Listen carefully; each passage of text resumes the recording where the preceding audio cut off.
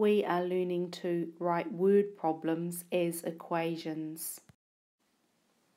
Let's have a look at this word problem. It says, if you spot 36 butterflies in your garden and 11 more join them, how many butterflies would there be altogether? Now the first thing we need to do is to decide, is this an addition problem, a subtraction, a multiplication, or a division?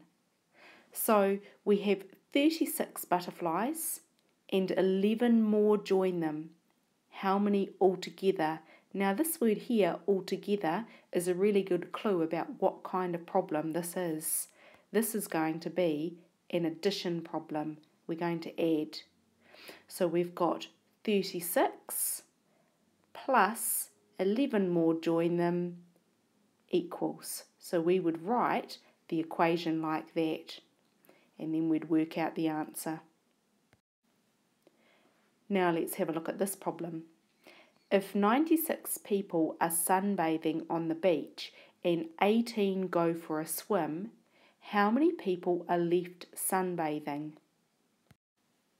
So first of all, we need to decide, are we going to add, subtract, multiply, or divide? Now a really good clue in this problem is where it says how many people are left. This is going to be a subtraction problem. So we'd write this as an equation like this. 96 take away 18 equals, and you'd work out the answer to the problem. What about this problem? If you have 49 pieces of chocolate and give 24 pieces away, how many pieces of chocolate do you have left? You may have already noticed this bit at the end. How many do you have left? That tells us that it's going to be a subtraction problem. So for this problem, we would go 49, take away 24, and find out the missing value at the end.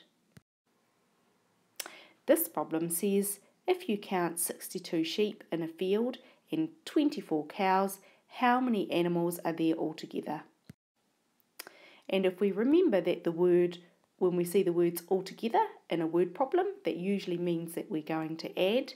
So with this problem, we would go 62 plus 24, and then you would work out the answer to that problem. Okay, let's have a look at this problem. It says, how many wheels would 11 motorbikes have?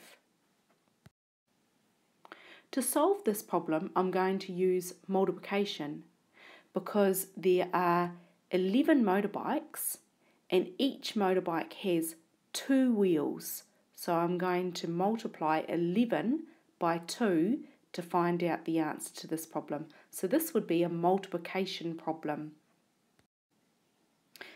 What about this problem? It says, Sam is sharing biscuits between himself and his 4 brothers. If there are 25 in the pack, how many will they each get? Now in this problem it uses the word sharing. When I see that word in a word problem, I know that it's going to be a division problem. So there are 25 biscuits and Sam is sharing them between his 4 brothers and himself. So there's 5 people that they're sharing them amongst. So this problem would be 25 biscuits divided amongst the 5 people equals how many? What about this problem? It says if 7 taxis arrive at the party at the same time, each carrying 5 passengers, how many guests arrive at once? Now I could solve this problem by skip counting, by going 5 plus 5 plus 5 and doing that 7 times, or I could use my multiplication facts, which would be much more clever.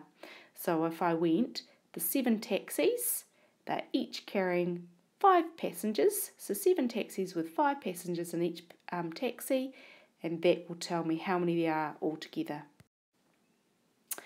This problem says, a machine making sweets puts 10 in each packet. If the machine has produced 70 sweets, how many packets can it fill? So this problem is going to require me to share the 70 sweets in the 10 packets. So because I'm sharing, I know it's going to be a division problem. So this problem is asking me to go 70 sweets divided in amongst the 10 packets equals how many in each packet. So today you're going to write some word problems as equations to show your understanding of the word problems.